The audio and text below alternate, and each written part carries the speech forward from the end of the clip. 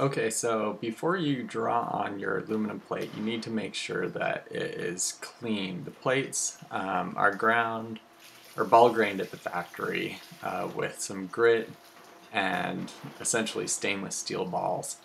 They're ground from a solid sheet of aluminum, but they don't get cleaned very well at the factory. They get kind of rinsed after the graining process. So before we use the aluminum plate for drawing, we need to make sure to clean it off. And this is going to remove all of the dirt as well as remove a lot of the oxidization that happens on aluminum. It's a quickly oxidizing material. So first you could see I cleaned off my station. You won't have this problem in your shops at Idaho, but you need to make sure that there's no grit on the station or anything that can scratch the plate, any kind of hard surface.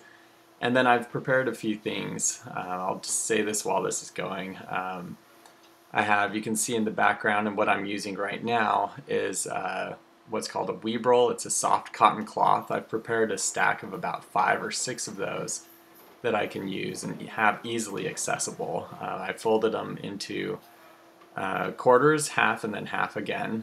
And you'll see me kind of flipping it over on one side and then turning it to new surfaces frequently as I clean the plate here.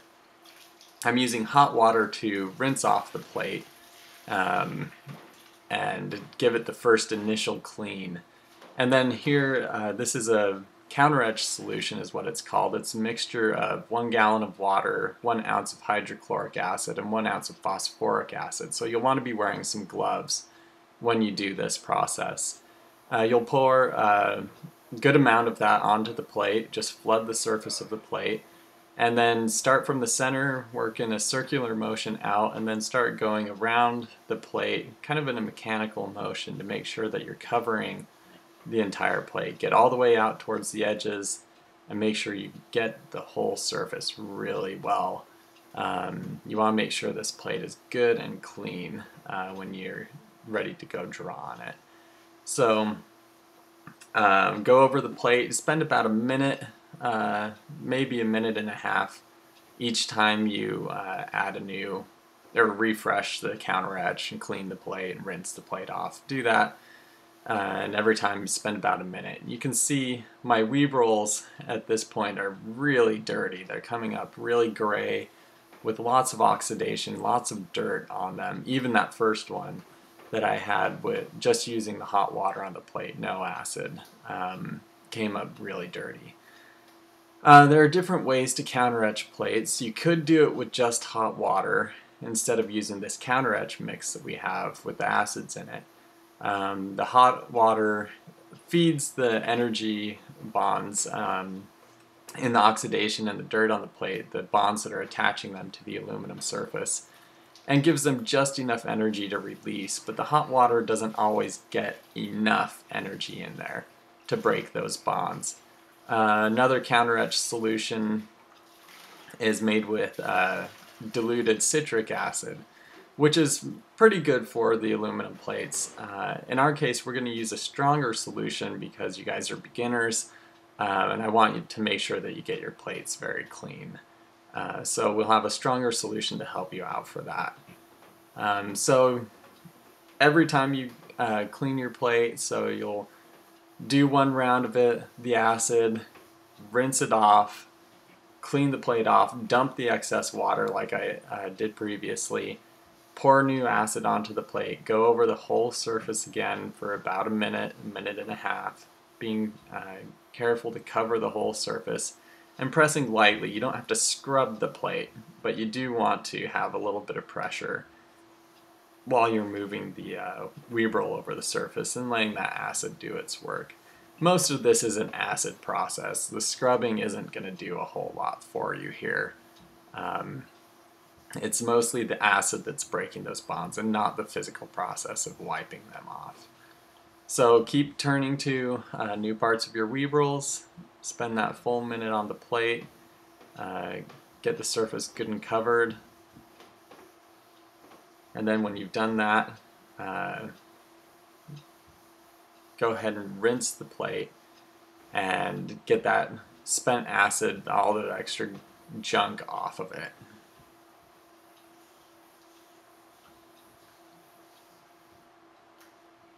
So here, rinsing the plate in between each one, making sure to rinse the tympan. You can see I put this on top of an old tympan sheet. You might be doing this in a blotting sink or a soaking sink for intaglio, or maybe even a tray.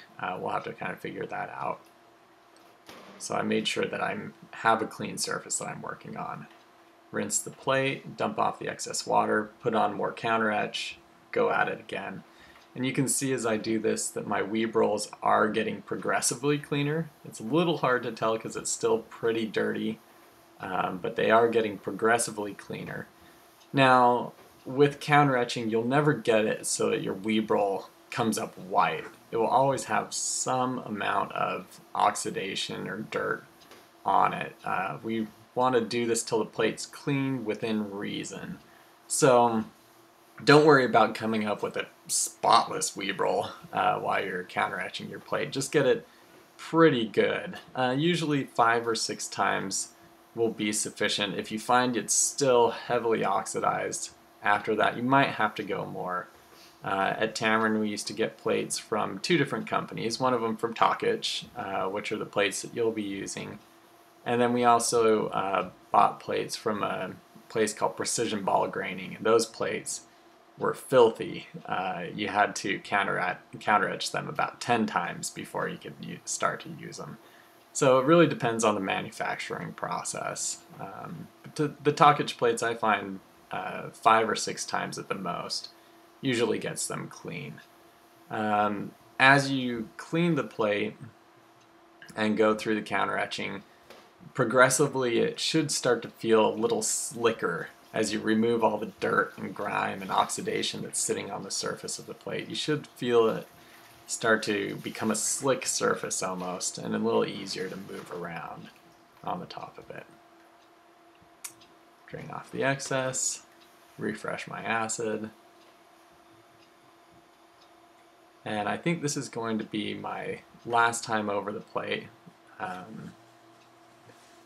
So after this, what you want to do, aluminum's a highly reactive material, so as soon as I'm done Counteretching, it's going to start oxidizing. So my goal here is, once I've finished this, I'm going to rinse the plate one more time, and then I'm going to drain off the excess water. Just lift the plate up by the corner and let it drip dry until most of the water is off.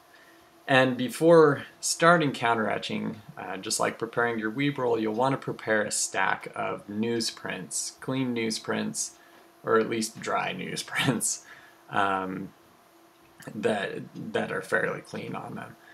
No use getting your plate dirty once you've cleaned it. So prepare a stack of newsprints a little bit bigger than your plate that you can use to dry it off. And I'll show you that in just a minute here. But you want to have those ready to go as soon as you're done with this Counteretching. You don't want to have to go tear them while your plate's wet and oxidizing on you. So have those ready to go. So rinse off your plate for the final time, the hot water, drip dry on the excess here. So get most of that water off. And you'll see I'll let it go from a flow to where it starts just dripping a little bit. Give it a little bit of a shake, don't bend your plate. And then I'll take it into the other room.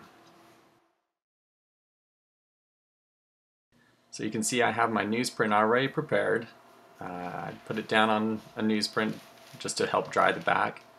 Then take a piece of newsprint, put it over the surface, and soak up all of the excess water with the newsprint. And move to dry parts of the newsprint, rub your hands over it to really get in those pores and get everything up. You want to make sure to work quickly. Switch to a dry newsprint, and again rub down the whole surface. And then what I'll want to do is, to get those last spots, grab a hand fan and quickly, either a hand fan or a blow dryer, dry off those excess areas of water. And then your plate should be ready for drying at this point. So just make sure it's good and dry and you should be done.